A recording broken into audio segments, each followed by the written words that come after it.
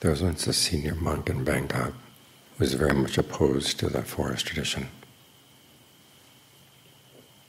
He fell sick one time, and then John Lee went to visit him. He sat and meditated in the corner of the room. And exactly what he did, it's hard to tell, but he was sending some of his mental power into the monk, who could feel it. So what are you doing? And John Lee said, I'm making a gift of stillness. The old monk said, well, whatever it is, keep it up, it feels good.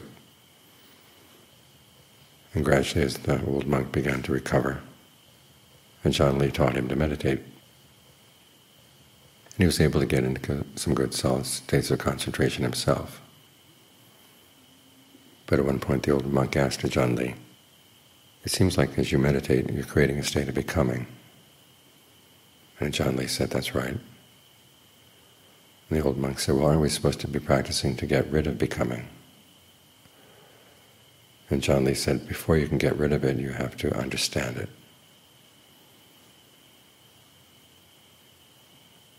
He made a comparison with eggs. He said you have a chicken who lays eggs.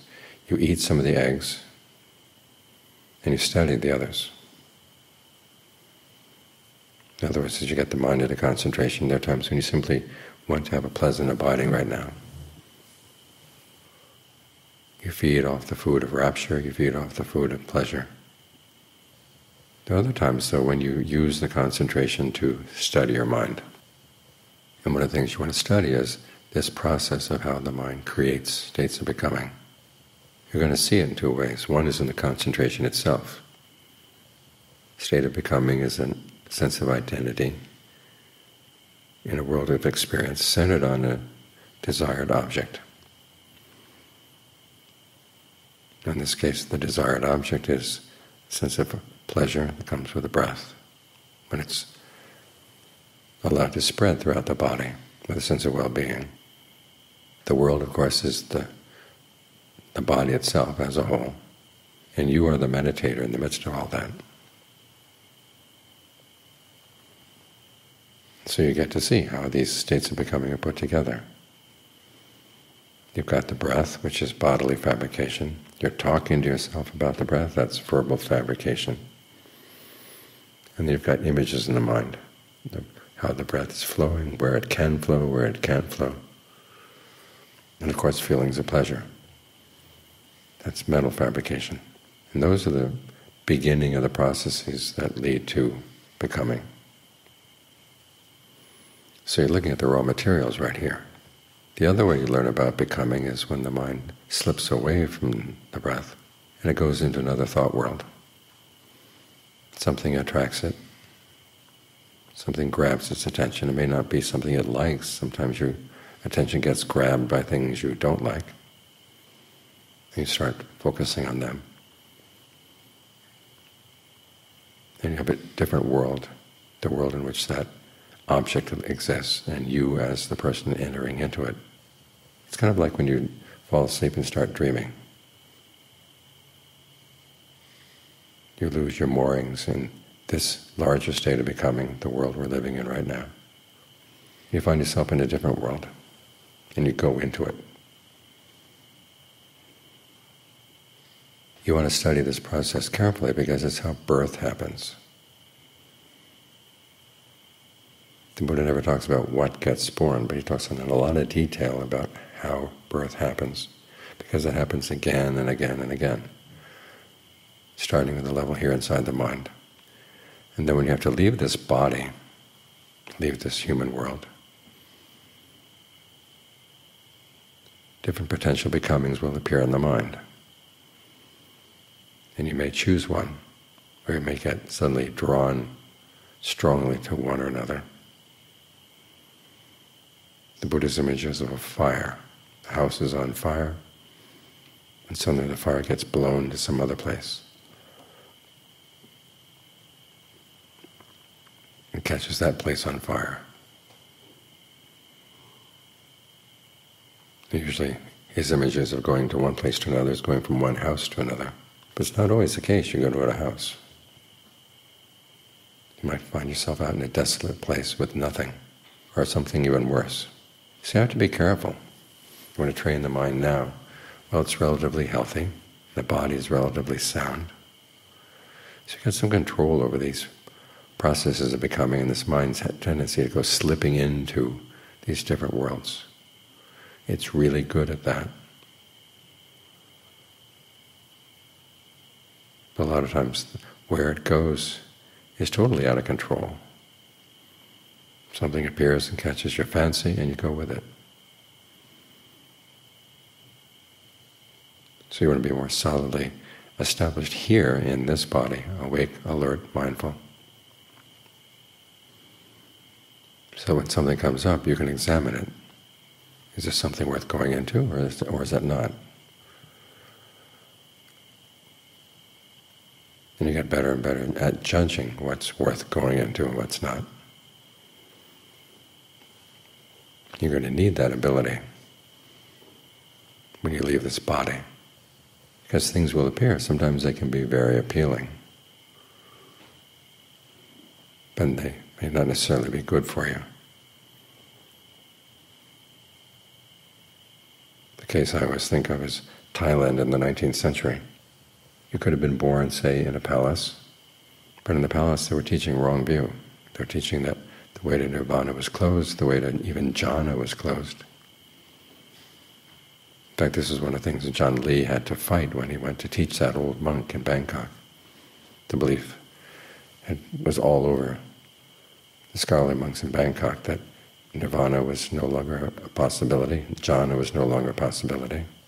So the best things monks could do was social service, working in schools, that kind of thing. And so John Lee had to prove that no, jhana was still available. People could do it.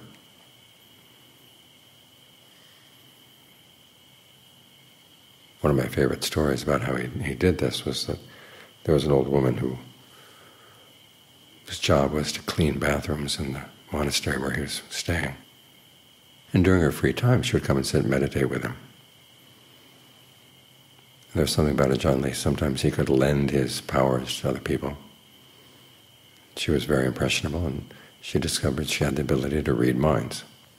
So she started reading the minds of the monks in the monastery, and she was shocked. So she went and reported to the abbot. This monk is thinking these kinds of thoughts, that monk is thinking those kinds of thoughts, all of which were thoughts a monk should not be thinking. And the abbot, who knew the monks pretty well, was not surprised. But he called the monks together and said, you guys got to watch out. These people can read your innards.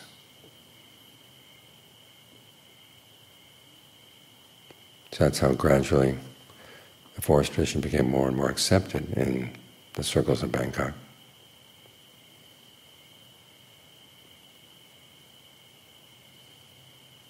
But if you'd been born, say, in a palace in those days, you would have been taught wrong view.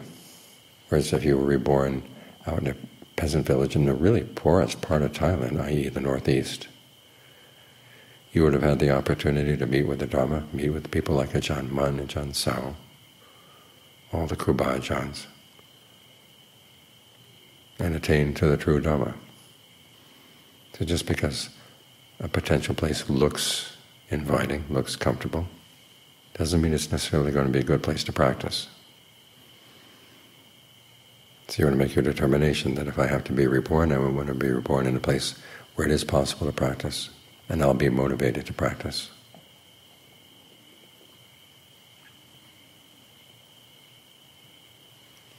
And see if you can stick with that particular wind that will blow you. Because you have to watch out with winds. Sometimes they turn on you, sometimes they turn into tornadoes, sometimes they switch direction. So you really want to get some control over these processes that lead to becoming. This is one of the reasons why when we meditate we don't simply follow whatever comes up in the mind. Because that's a recipe for disaster. We have a very clear idea where we want to stay, where we want to settle in, and where we don't. This is an aspect of the process that gets pushed off to the side in a lot of modern Buddhism. We're told, well, you just learned how to accept everything, just be with the knowing, be with your awareness. Contentment is good, so be content with whatever comes up. And that way your defilements eat you up, and you don't get any sense of control.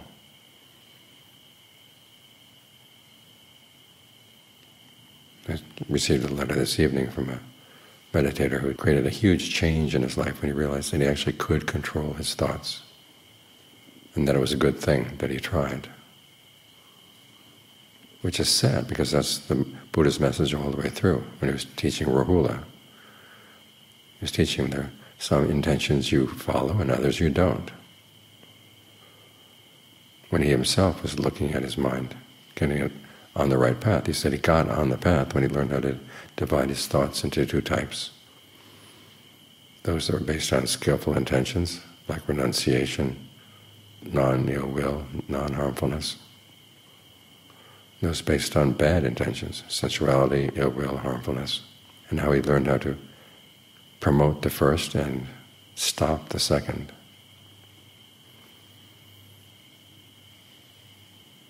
And even as you're getting the mind into concentration, you begin to realize that there are levels of disturbance in the mind that in the very beginning don't seem to be disturbing at all. You're sitting here thinking about the breath, analyzing the breath, and the mind can get very centered that way as the breath becomes more and more comfortable. But then as it settles in, it gets to the point where you don't need to talk to yourself about the breath anymore. And that chatter becomes a disturbance. What was a tool for getting the mind into concentration suddenly becomes a disturbance. You let it go. And it's a similar process as you go through the levels of concentration, one after another. So you are learning to make choices, and you are learning to say no to some things in the mind and yes to other things. And you just get more and more skilled at it and get a better and better sense of what's worth saying no to and what's worth saying yes to.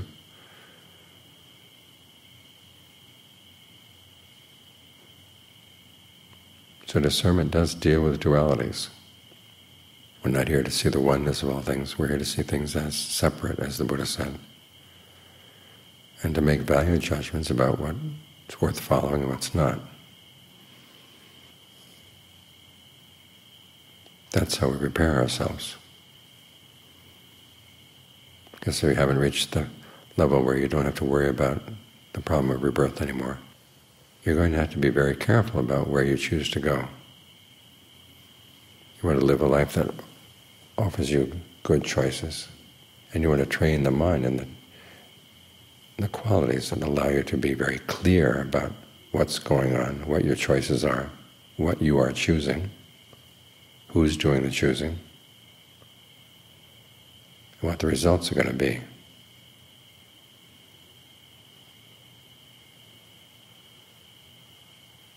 That's when you can provide yourself with a good refuge inside. A refuge that's very particular and is safe because it recognizes where the dangers are and how they can be avoided.